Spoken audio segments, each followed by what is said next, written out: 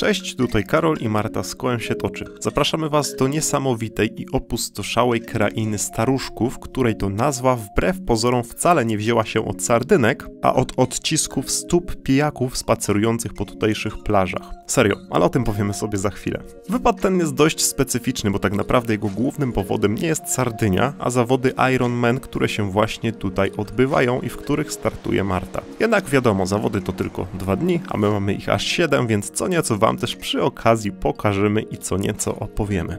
Nie przedłużając, lecimy z kilkoma widokami.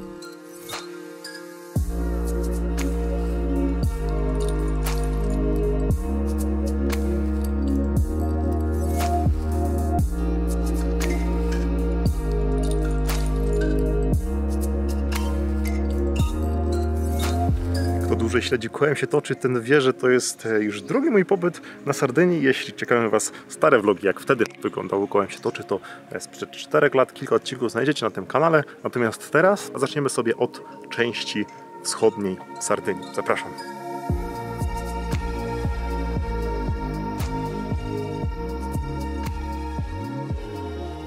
A tutaj łańcuchy trzymają skałę, żeby nie wpadła komuś do domu. Nieźle. Ej, dużo mają tych skał do trzymania, nie? Tutaj. Skupiając się więc najpierw na wschodniej części wyspy, odwiedzimy sobie kilka takich miejsc, z których to Sardynia jest bardzo znana, a których 4 lata temu nie udało mi się odwiedzić ze względu na kiepsko działający na Sardynii autostop. Ale zanim tam dojdziemy, to lecimy najpierw z ciekawostką. Słuchajcie, ciekaw jestem bardzo, który kraj kojarzy Wam się z długowiecznością. Jeśli Japonia, to bardzo słusznie, ale tak naprawdę Sardynia bije tutaj wszelkie rekordy. Wyobraźcie sobie, że na Sardynii jest największe zagęszczenie 100-latków na 100 000 mieszkańców. Aktualnie na ten rok jest to około 550 osób na całej Sardynii. I co ciekawe, w przeważającej większości tymi szczęśliwcami 100-latkami są, wyobraźcie sobie, mężczyźni. Natomiast sama średnia wieku na Sardynii też jest bardzo, bardzo wysoka, co czyni Sardynię jednym z 5 najzdrowszych miejsc do życia na świecie. Ale czy to w sumie może dziwić? Słuchajcie, jest piękne morze, piękna przyroda, jest co jeść. Temperatura w zimę nie spada poniżej 10 stopni. Jest 300 dni słonecznych w roku i co? Jeszcze lepsze, można sobie tutaj kupić dom za 1 euro. Ale to sobie powiemy troszeczkę później. A teraz, jako że ostatni film z Bieszczad Wam się spodobał naprawdę wyjątkowo i dziękuję za tę masę komentarzy. No, nigdy tyle nie było jeszcze na tym kanale. To jako, że Wam się tak spodobał, a my idziemy na taką naprawdę fajną plażę, to kilka kadrów w klimacie silent hiking. No, muszę przyznać, że tamten film z Bieszczad dał mi naprawdę sporo do myślenia i chyba będziemy sobie od czasu do czasu kontynuować serię Poczuj. Powiemy nawet więcej, wiem już skąd będzie kolejny film silent hikingowy, bo właśnie lecę z mamą w to miejsce. I też w to na przykład. Dajcie znać, czy rozpoznajecie i co sądzicie. A my dalej idziemy w stronę plaży.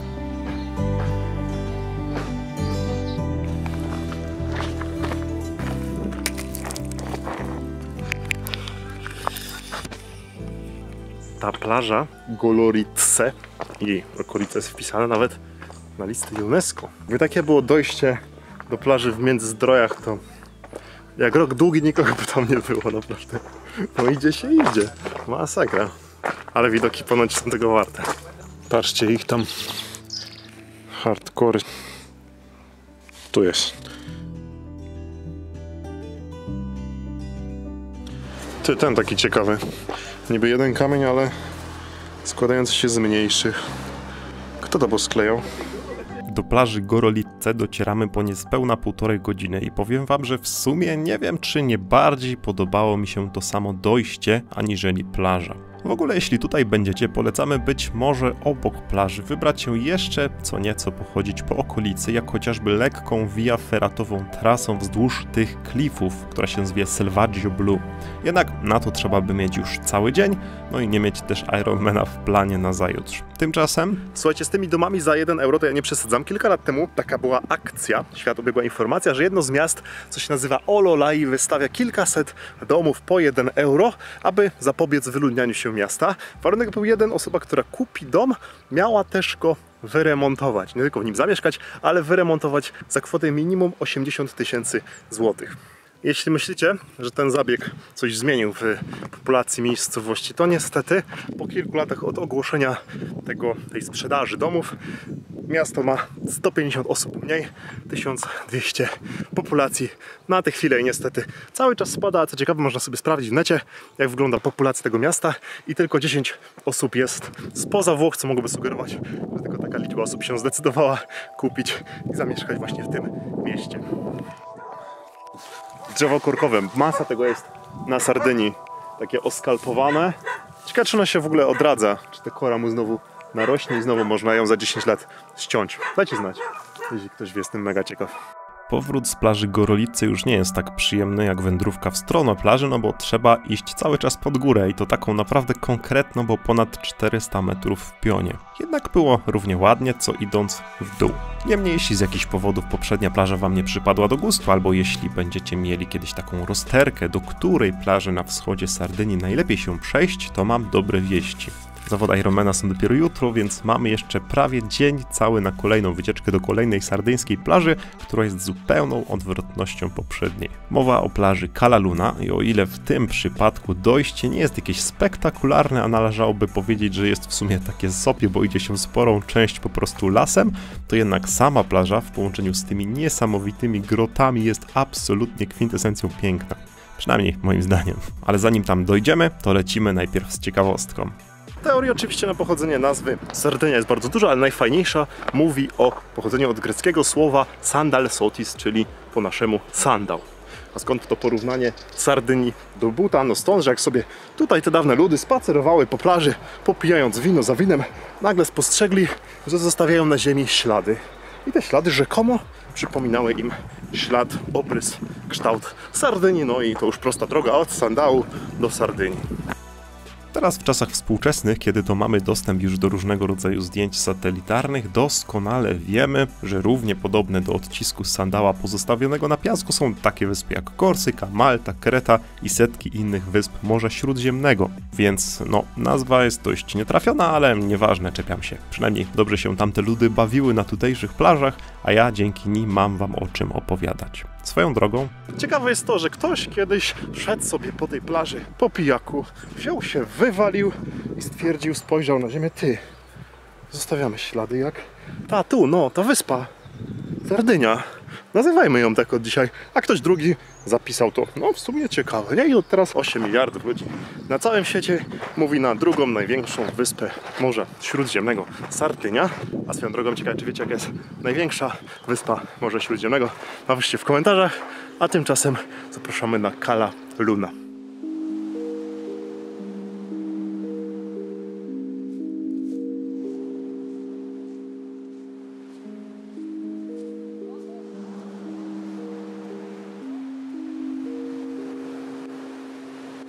No muszę przyznać, nie widać mnie, że jest to jedna z ładniejszych plaż, na jakich byłem. Coś pięknego tej jaskini, w ogóle nietoperze tutaj są nawet. Kapitalna rzecz. No i co sądzicie? Chyba spoko, nie? Trochę mnie zaskoczył fakt, że na miejscu jest tak wiele osób, zwłaszcza, że na szlaku nie mijaliśmy praktycznie nikogo, a spora część z wylegujących się na plaży nie miała ze sobą nic więcej aniżeli ręcznik i krem do opalania. Nie mówiąc o butach trekkingowych czy plecakach. Szybko jednak okazało się, że na plażę można dostać się także w inny sposób, mianowicie przypływając z miasta Cala Gonone łódką kursującą stąd kilka razy dziennie. Tam pan na skuterze sprzedaje bilety, a tutaj jest łódka. 12 euro, 20 minut zamiast 2 godzin chodzenia, także spoko opcja.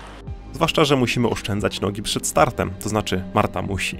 Jedynie trochę się nie dogadaliśmy z panem sprzedającym bilety i to nie ta mała motorówka przywiozła tutaj tych wszystkich turystów, ale ten naprawdę pokaźny tramwaj wodny, który dobił do plaży po kilku chwilach. Tymczasem to nie koniec widoków w tym odcinku, bo jeszcze sobie co nieco pojeździmy po Sardynii, jednak zanim to nastąpi, no to trzeba się trochę poruszać. No, to znaczy Marta musi.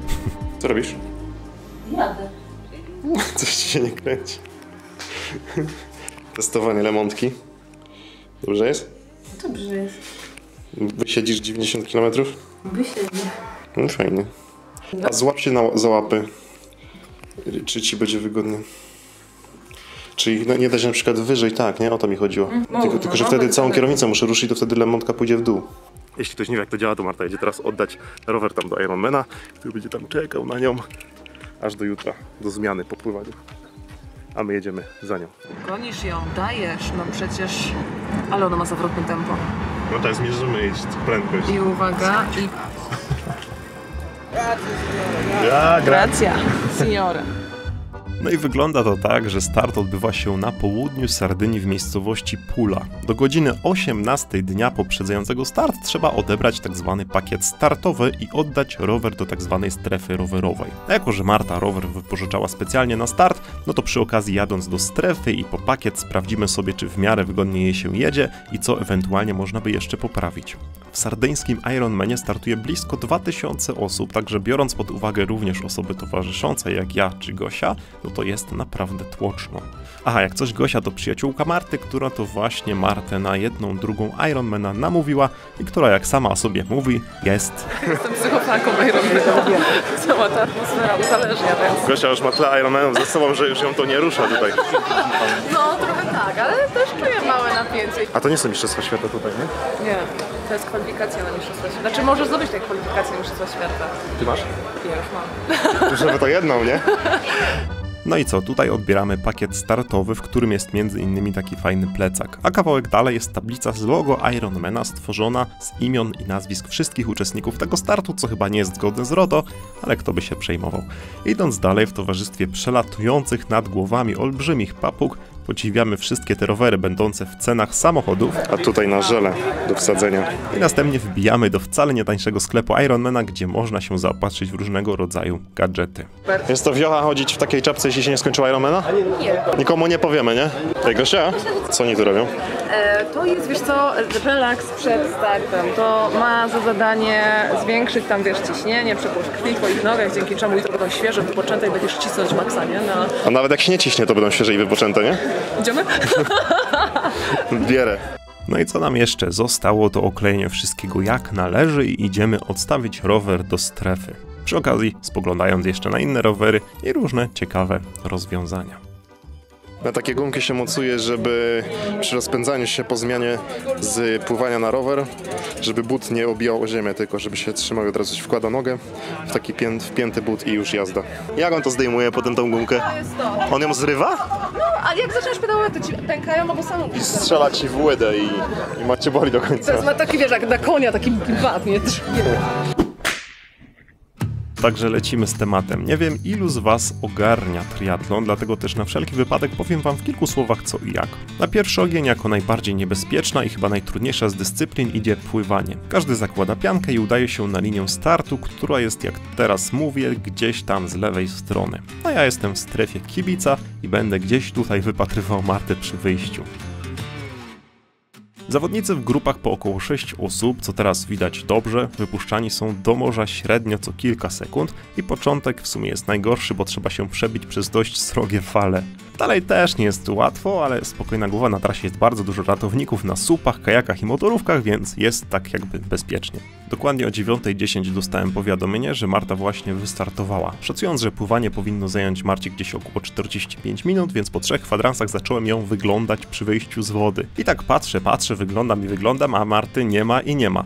Więc dzwonię do Gosi z zapytaniem, czy aby już nie powinna Marta wychodzić z wody. No i w tym momencie Marta właśnie wyszła. Ale nie szkodzi.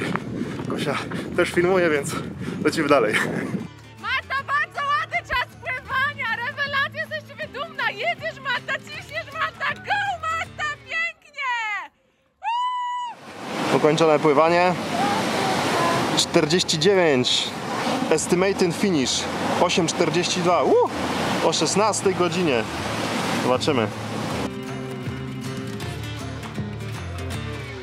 No i teraz po 2 kilometrach pływania 90 km na rowerze. Myślałem, że Martę złapię jeszcze na głównej drodze, ale jak pokazuje aplikacja Ironman Tracker, w ogóle super rzecz. Marta już wystartowała i niestety jej nie dorwiemy. Ale będziemy śledzić na wce. 90 km rowerem naprawdę po bardzo górzystej trasie. 1000 ponad metrów przewyższenia.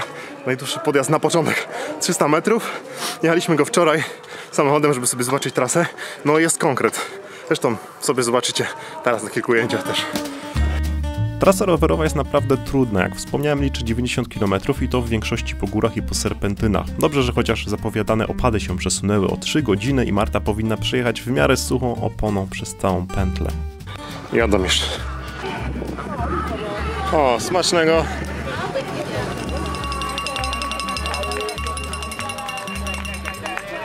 Śmiesznie, bo się zrobił estimated czas, tutaj się wyświetli zaraz, finish na 15:49.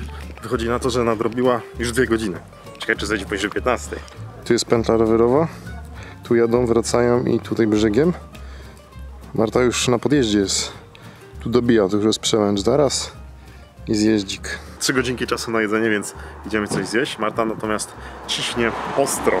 Co do jedzenia, ciekawą rzeczą jest, że tradycyjna kuchnia sardyńska nie ma wiele wspólnego z rybami ani owocami morza. Oczywiście można je tutaj znaleźć, aczkolwiek Sardyńczykom morze zawsze kojarzyło się źle, no bo to właśnie od strony morza zawsze byli oni napadani i nękani przez wszystkich jak leci. Na początku mieszkali tutaj tak zwani Nuragijczycy, których napadali później kolejno Fenicjanie, potem Kartagińczycy, Rzymianie, Wandalowie, Genuińczycy, Katalończycy i tak dalej. No i przez to wszystko ukuto nawet takie powiedzenie, że wszystko co złe na Sardynii to pochodzi od morza. No i w ten sposób też oberwało się nie tylko samemu morzu, ale też kuchni sardyńskiej. No i tak bardziej tutaj gustowano w mięsach, aniżeli w owocach morza i rybach.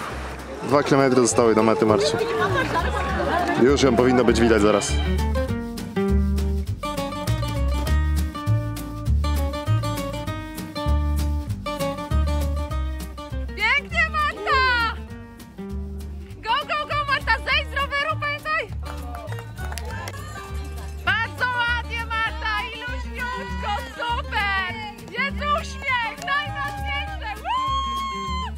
Ty, patrzę jak na tym rowerze cisnęłaś, to kurde, powiem ci, prędkość, tam normalnie apka pokazuje jaką miałaś prędkość. Czekaj, bo do kibla wpadnę. No, tam 26 miałaś.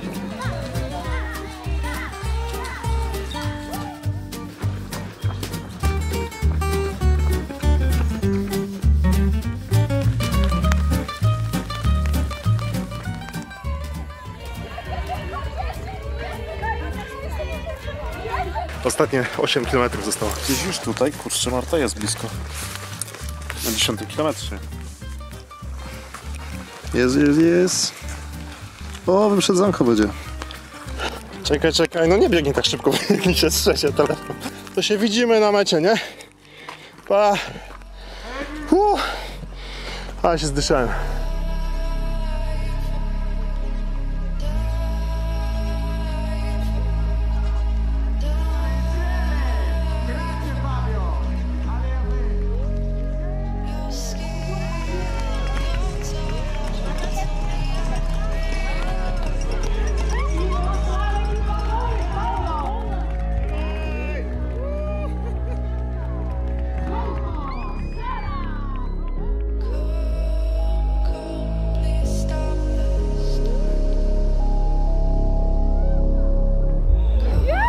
Daj.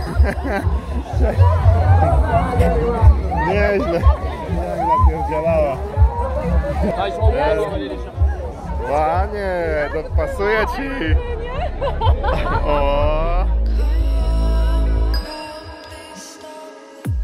To by było na tyle ze startu. Marta musi się jeszcze trochę wybiegać, a tymczasem zapraszamy jeszcze w kilka fajnych miejsc, zwłaszcza nad zachodnie wybrzeże Sardynii. Natomiast jeśli macie jakieś pytania do Marty o jej połówkę Ironmana, to z dużym prawdopodobieństwem padła już na nie odpowiedź w rekordowo popularnym stories na Instagramie, gdzie Marta odpisała na sporo pytań. Jak coś, te stories znajduje się zapisane tutaj. No i też możecie przy okazji kliknąć, jak już tam będziecie, przycisk obserwuj. No najbardziej się cieszę, że okazało się, że nie trzeba było mnie reanimować na mecie. No. Na 15 km miałam trochę kryzysu, no ale potem sobie pocisnęłam te ostatnie 4 km, tak sobie wymyśliłam, że... I w ogóle zapas na maksa miałaś, nie? Znaczy ja się też tego bałam, też się nie spodziewałam, że generalnie czuję się jakbym wczoraj po prostu zrobiła trening. No. Więc fajnie, bardzo się cieszę.